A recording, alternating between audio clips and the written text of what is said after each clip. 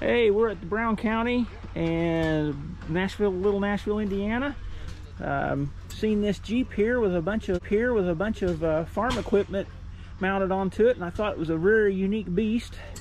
And I thought that we needed to talk to the person that owned it. And what's your name? And I'm Barry Thomas. I, along with my son Evan, have a website called farmjeep.com. Okay. We've been doing this for about 20 years. Alrighty. Mostly now we are doing all the historical stuff with the Farm Jeep. Okay, well, he has a lot of data, and he's brought copies of things that he's found on the internet. He's did all the legwork for all the different manuals and everything, and it's very, very complete display. So let's talk about this Jeep. You say it's a 1949? 49 CJ3A. Okay, so that's got the, what do they call it? They always had a cool name for the motors. They didn't just call them Go Devil. Yeah, there you go. The Go Devil. All right. So it's got a hydraulic pump down there, runs off the front of the engine. Right. Okay. It's standard generator on it. It's not like it has a governor. Has so, a Monarch. So that's variable speed governor. So this would be something that would be aftermarket, or was this a Jeep option, or this was an option from the factory. All the what we refer to as the farm Jeep equipment. Okay, that way, you know, whenever you're, say, working a hay baler and the PTO should be ran at 540 RPM, it will stay there whether it's loaded or empty. That's absolutely right. And it works in, it is a completely individual of the regular gas pedal. So what you did is you unhooked the gas pedal. Still pretty cool idea though. Linkage, which was just a ball thing, a real quick fix. Yeah. And then the governor itself has you saw the handle there. Yeah. Has notches in it, and each notch would be a couple hundred more RPM.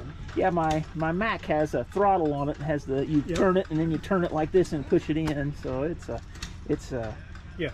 it's kind of like cruise control for it, but most of the time cruise control is pulled all the way out. That's right. Actually, there are guys who, when they're on the road, use it as a cruise control. Oh yeah, I could see that. Right. So, all right, so we're going to move back in here. So, all right, you can't have a Jeep unless the floorboard looks like a farm tractor with all the sticks coming out of it. I mean, that's a true Jeep right there. So we got, you know, this is the transmission, I assume, and then this here would be the high-low and the four-wheel drive for the transfer case. PTO. And then the one. Oh, we got another one. Oh, is the. All right. So that's a 3-point hitch. Oh, so that's a hydraulic lever. Right. All right. So then this, of course, is the brake.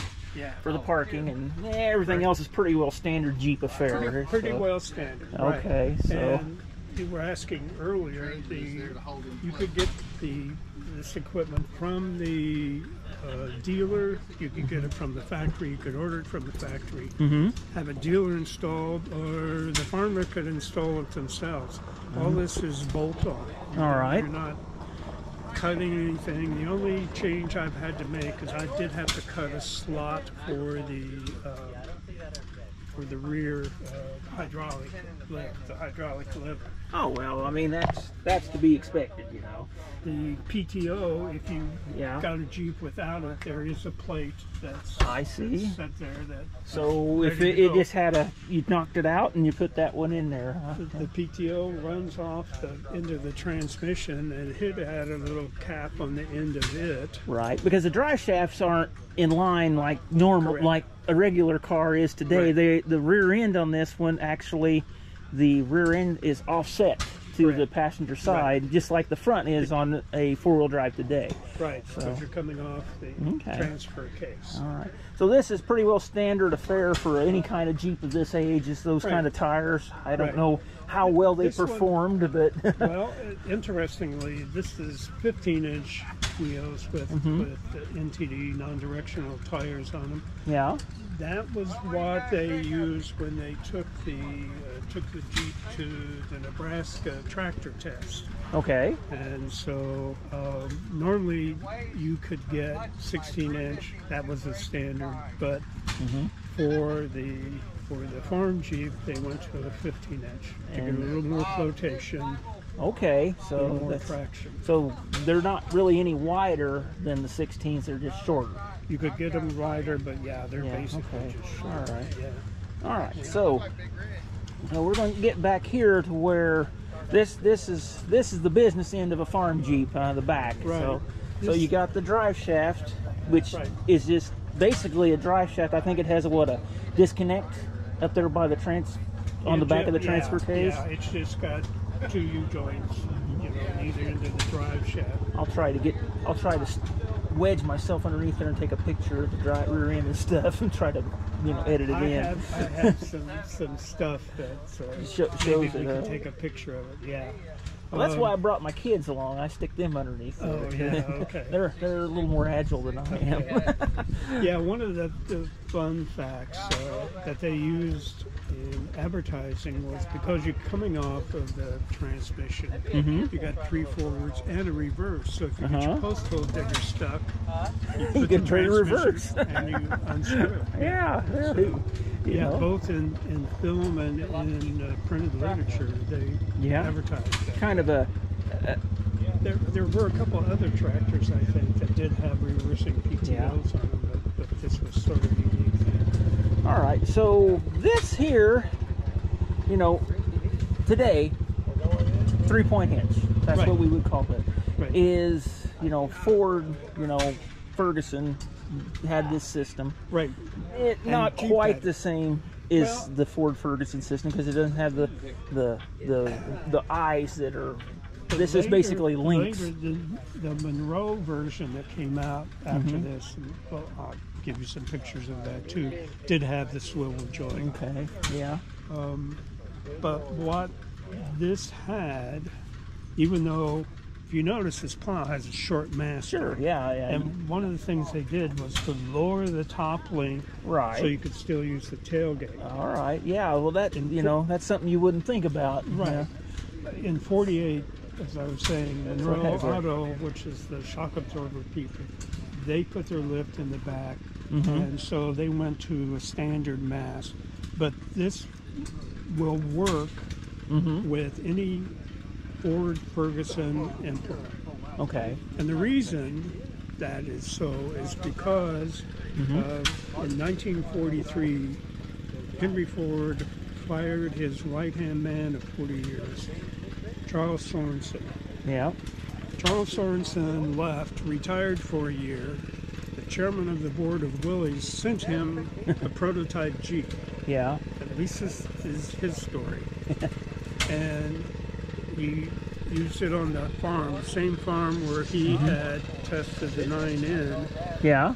And after a month, he said, okay, I'll become president. Okay. And the first thing that he did was to take over the civilian Jeep, brought in engineers, and had them develop a 3-point system.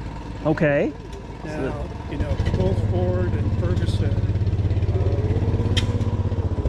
held on tight to that patent until the 1960s. Right. And so there was never a patent suit filed against Willys or any of the makers of these. And I'm confident because had gentleman's agreement with I think it was because he knew how to get around the patent infringement. Yeah. If you read the patents, it talks about these are for a passenger vehicle or a something. Other Okay, than it's not a tractor. It's not a okay. tractor. All right. Okay. So Slick. yeah. The interesting thing is this under the bed design Right. only lasted a couple of years before Monroe, who had developed their hydraulic expertise a lot of, obviously from the shocks, but from a lot of things they'd done in World War II. They were making They probably made bomber bay doors. They made a lot more than shock absorbers. Monroe, Oh, yeah. I mean, they were the hydraulic people at one time. Right. So they also happen to have a couple of people on the board of directors of Willys, and they came in one day and said, "We'd like to have a 3-point hitch." So that happened. So they made nice, huh? They made nice. Yeah. Fast forward, as I said, there's a lot of history, but they made the 3-point hitch up until about 1956. We don't have production records or anything. Along in 1960, another company called Stratton, equipment company out of Cleveland, came out with another hitch that went back underneath the bed. Yeah. Okay. Okay. And So I'm pretty confident, based on research, that that design was done by Robert Green, who named part of this New Green, George Newland and Robert Green. But Robert Green, who we were talking about earlier, who was the plow guy, was also a hydraulic guy. So, yeah, this guy is the Jeep farm master. He knows everything. He knows the names. He knows the dates. He knows it all. So you need to get on his website if you're into this, because it is very fascinating. I have been on this website before. I didn't realize it was your website. I just, you know, I got my CJ5 and I got into the Jeep thing when I did the complete tear down and restore of the Jeep when I did it, and I started getting, you know how the internet is. It's like rabbit holes. You know, you go down in the rabbit hole and you don't come back for a long time. Now, we talked in depth earlier with him about the plow, and we'll just touch on that. He says it's made by New Green, or not New Grin, actually. New Grin. And it's New Green. yeah, and there once again, there's another story. Everything about these things, there's a story, and it's just awesome about how this all comes together and how the corporate all works together. And you know, I don't know if it's this way on everything, but it seems like Jeep always has a very rich history of corporate shenanigans and stuff like that going with, you know, Ford and Willys Overland, and then you had, you know, Bantam in there, and you know, the whole bunch together, and they you know, and then you get the military thrown in there and the government, and it was like everybody wanted the Jeep, but then nobody wanted the Jeep. It was a very, very interesting. Now I think it's gone back the other way. Everybody. Well, I'm like I said, that's the thing about Jeep. You know, their popularity right now is like this. What's it going to be in 10 years? Who knows? You know, but these here, they'll always be. Everybody will love these things because you look at this. That's a Jeep. My boys. Where's your ducks? Huh? Where's your ducks at? My CJ5, nobody likes it, I guess, because I got one duck. One duck? I only got one duck with my CJ5. You know the duck thing, right? Oh, I do know that. Oh, everybody. I was like, what? Some kid's been in my Jeep because I didn't have the doors on it when I went to go eat pizza one night with my family. We come out there, there's a duck sitting on the seat, and I'm like, what in the world is this? So I had to get on the line and look it up and see what it was all about. And they liked my Jeep, so I wasn't so offended then. I was like, some kid's been in my Jeep and left a toy. Around Brian, that's got Dixie, the framed dog. I don't know if you've ever seen her or heard of her or not. No. He's got a real he said, look it up online. He said, I get them by the cases people say. Oh, yeah. What year is this one? 49. 49. Last year I was born, so it's 74 years old. So we got this belt pulley. Does it just go right on the end of the? Yeah. Okay, so just it's got bolts. the. You can see the. Yeah, four you bolt can see the holes. boss there, and then you Here bolt we it go. on there. Yeah. What? Isn't that similar to an 8-in Ford? Isn't that how they get a belt Yep. pulley on those? Yeah. Okay. Most people Yeah. think that's where it's from, but it's No, it's it's not the actually same where thing. it's- You can tell. but- This one is very old. This is probably from 45. So it's one of the because- first ones, It's huh? one of the first ones because they were having some interference problems. Yeah. Guys wanted to leave them on, so they went to a smaller steel Okay. Yeah. drum. And so And that there looks like new old That's- stock. it is new old stock. They're like hen's teeth. That's the shield for the GT. Well, you know, So this is that's yours? Yeah. Okay, I'll post it. yeah. We're doing a little video for the YouTube. We'll see what happens. But yeah, you know what farmers do with guards and stuff is they take them off and hang them in the barn. That's where mine are And at. it's like the radiator shutters for anything. They even got stopped up first time you did corn picking, and they got wired up and stuck. And they don't throw them away. They're always hanging on the shed somewhere. I had a G John Deere, and the radiators, the shutters I've got for it are still hanging up in the barn. Yeah. I don't have a G anymore. So I had a question actually. One time, a guy wrote in and says, "Okay, what's this slot for?" Well, that's That- for the guard. No, it's the Yes. It's Well, for some the of us- PTO guard. Some of whole us field, didn't but yeah. didn't know that.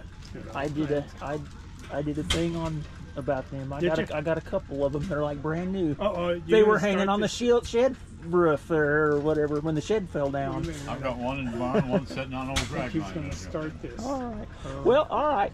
Now, thanks for helping me out Sure. here. I hope it wasn't too awful. Oh, that's great. Yeah, all right. Yeah. So, for and stopping thanks for by. stopping in. And you're on the World Wide Web now. Whether you like it or not, you walked right into it. That's just where I want to be. Well, it's all right.